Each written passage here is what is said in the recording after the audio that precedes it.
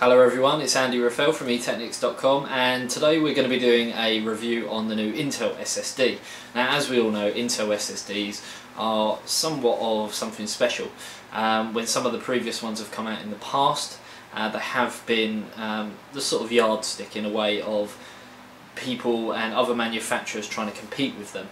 Obviously, what happened recently, OCZ with their Vertex 3, that really became the new yardstick because Intel were focusing more on the processor side of things. But today sees something completely change, and that is with the Intel 520 series SSDs that have come out.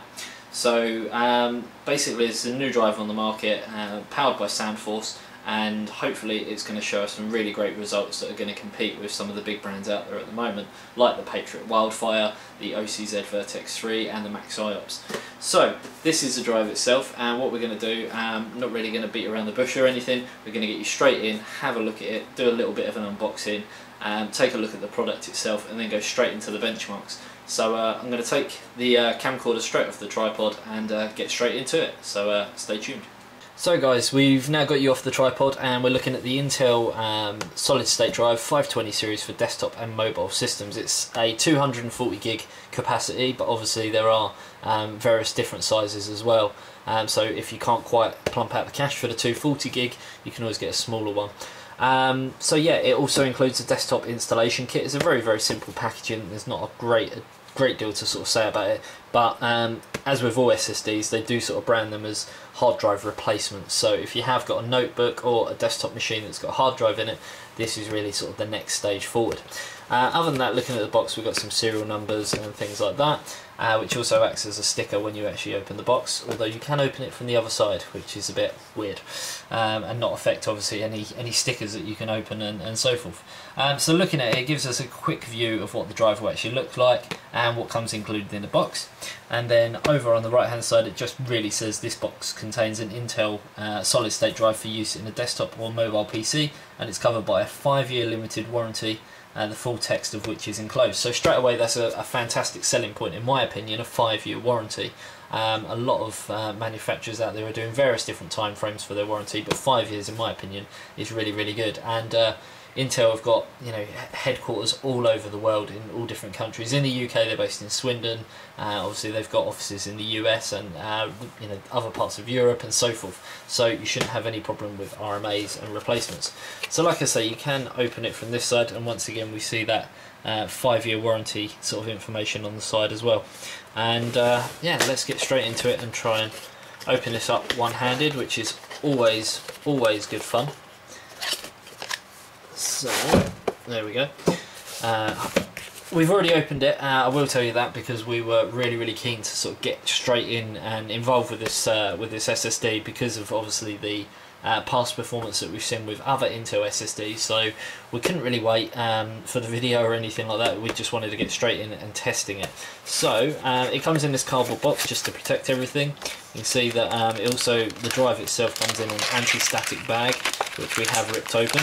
And obviously that adds for a little bit of protection as well. We'll have a look at that in a little bit more detail in a little bit. And also comes in this sort of cardboard packaging for extra protection. Much like we see with OCZ and other brands on the market, they do bundle in a little sticker.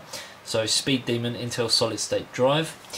And we also get the information leaflet, which has some important web links on there and so forth. And that's in many different languages. And we also get the installation guide and warranty information on this CD.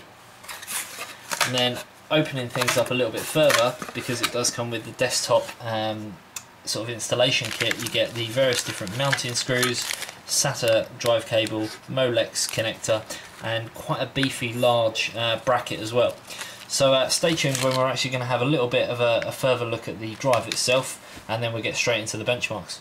So guys, moving over to the actual SSD itself, we can see that it's got quite a unique design compared to other drives on the market. It's actually got like this black raised bit around the edge, and we can see, if we zoom in, the Intel SSD 520 series, this is a 240 gig capacity, and this does run at SATA 6 speeds as well. So like with previous Intel SSDs, it has got like a metal casing on it which goes all the way around, and we can also see connector wise, very simple. It's just got the SATA data connector and the SATA power connector. So nothing too extravagant there as well. In terms of opening this up and having a look inside, we have got all that information in our written review, which we will link in the description below, so you can check all that out if you want to see what makes this drive tick, so to speak. And that's pretty much it for sort of, you know, a first look at this drive, and, you know, the unboxing which we did with all of this stuff over here. And hopefully that's given you sort of, you know, a bit of an insight into the drive, what it looks like, what you get included in the packaging. And if you stay tuned, in the next couple of seconds we will show you the benchmarks, and we'll be looking at AS SSD on this drive, Atto, Crystal Disk Mark, as well as PC Mark Vantage and PC Mark 7, so it's something not to be missed. So stay tuned and we'll get you all the benchmarks for this drive, and if you want to see more, check out the written review in the description below. So guys, as you can see over here, we've got our very elaborate test rig. I'll firstly explain why we've got all the fans on there. We've been doing some sort of overclocking so we can do some extreme folding at home, and we've also been trying to do some, well, not trying, we have done some world record HW bots results as well, so that's why there's sort of tons of fans on there. But moving back over to the SSD that we've just been looking at, so we've got the Intel 520 series 240 gig now plugged in. That's plugged into the Maximus for Extreme Z, which, as you can see, is running the XFX 7950. It's got 2700K in there, and it's also got 16 gig of Corsair Vengeance 1866 as well. So quite a nice little rig.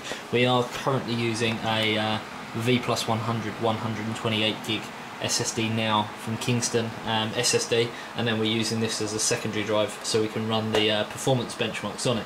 Because if we were to install Windows onto here, then obviously we would lose some performance because it would be using that drive whilst we're testing.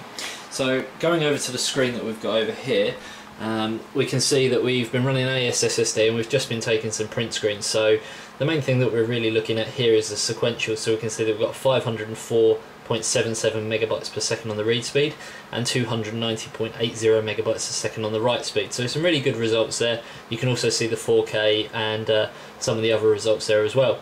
Moving over to the next one, we can see that we've got Atto. Now Atto is pretty much what every manufacturer uses to sort of give their rated speeds. So if we go down to sort of the 1024, which is what we normally use, we can see that we get 526 megabytes on the write and 556 megabytes on the read speed. So some really good results there as well across the board. Moving on to the next one, it's Crystal Disk Mark. Very much similar to AS SSD, we're getting 503.3 megasecond on the read and 308.4 on the write, and we can also see the 512K, the 4K and the 4K QD32. And then we've got PC Mark 7, so in here it gives you a sort of guideline really of how things perform under certain applications, and more than anything PC Mark 7 is used for sort of comparison purposes, so you can run PC Mark 7 on your own SSD and see how it compares against this. Other than that, the next one that we got is PC Mark Vantage. Now in here it gives us a hard drive score. That's the only test that we run because we didn't want to sort of sit there for an hour and a half watching the other things that we didn't really care about, because all we're doing is testing an SSD. Once again, for comparison purposes, you can see that we got 76,992, and then in the results we can see exactly how it did in Windows Defender, in gaming, importing pictures to Windows Photo Gallery and so forth. So they're the benchmarks for the Intel 520 series 240 gig SSD.